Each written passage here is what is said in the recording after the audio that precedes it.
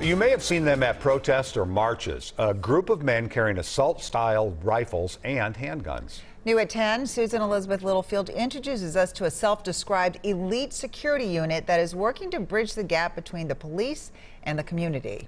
During the social unrest after George Floyd's death, peaceful protests became at times dangerous. Then, the call was made originally by the NAACP for community members to come out and help patrol the West Broadway corridor. Local residents who say they have permits to carry answered that call. Some of us didn't even know each other beforehand. A lot of us did know each other beforehand, but we built a brotherhood. So for about 10 nights, we patrolled West Broadway, making sure that our buildings were safe, making sure that the community was safe. Their patrolling did make a difference.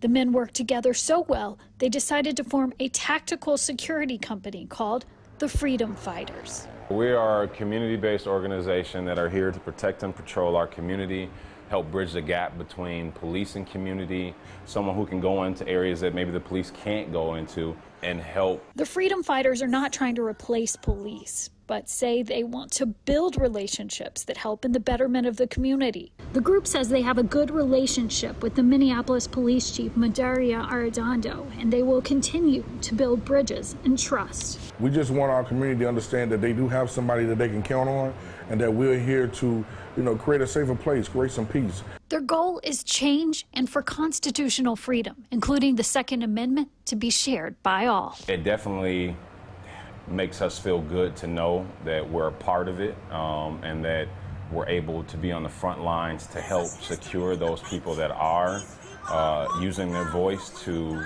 promote change. It's bigger than just the Minnesota Freedom Fighters. It's a brotherhood. With photojournalist Tony Peterson, Susan Elizabeth Littlefield, WCCO 4 News. The Freedom Fighters are holding a meet and greet on Saturday morning at 11 in North Minneapolis. If you'd like to support them, they have a GoFundMe account set up, or you can check them out on Facebook.